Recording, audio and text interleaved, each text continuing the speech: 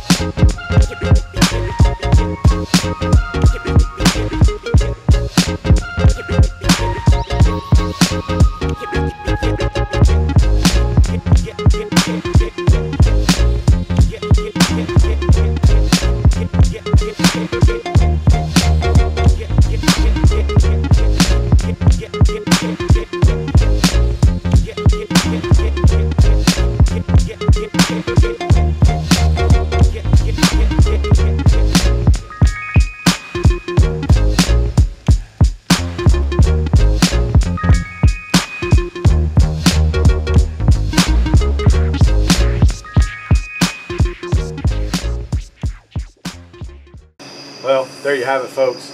The reseasoning job is done. The lard done a pretty good job. I must say it's nice and discolored.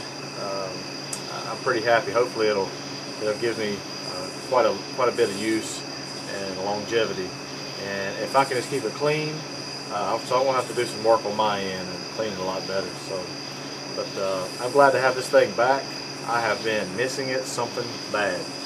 It's something that I don't know if I can live without a Blackstone Griddle. But so anyhow, guys, I appreciate you watching this video. Click that like button, hit that subscribe button if you want. And until next time, folks, Hungry Hussey is out. Now, I'm gonna get some cooking done on this thing, so stay tuned, folks.